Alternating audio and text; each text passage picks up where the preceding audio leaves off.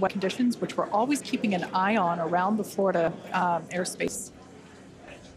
Cheers as the crowd is growing outside of Mission Control Hawthorne, as you see there on your screen. It's always awesome to have an astronaut launch, but especially one during the day. 10, 9, 8, 7, 6, 5, 4, 3, 2, 1. Ignition, engine full power, and liftoff.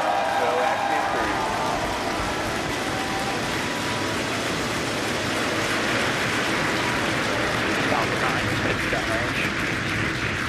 3. Further beyond, opening the door for more to follow.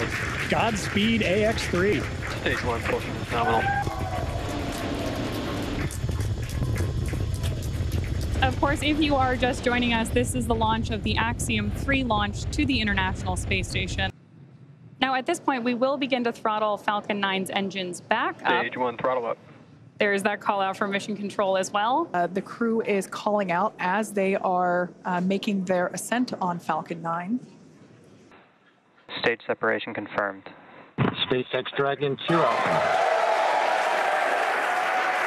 Some loud cheers here as we can see that the Stage 1, boost back startup.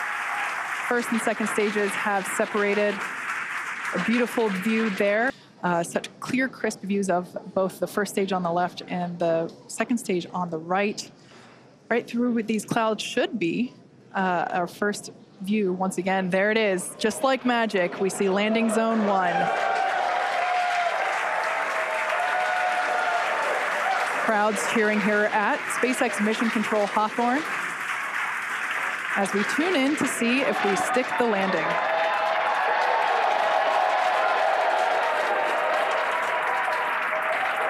And if you couldn't tell by the loud cheers, we did Stage 2, FTS is saved. We did stick that landing. Falcon 9 has landed once again. But turning our attention back to the crew, as you see there, our next event is second engine cutoff. Absolutely incredible images that we are getting back from up in space as we await Dragon separation. Again, what we're waiting for is nose cone deployment, among other things, which, as Kate mentioned earlier, there we go. Dragon separation confirmed. As you can see, Dragon has separated from the second stage.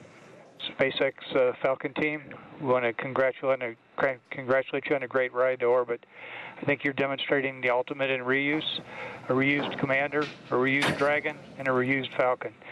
So this nose cone that we see here slowly being opened is basically opening the first part of a multi-system door for them to get in and out of the International Space Station.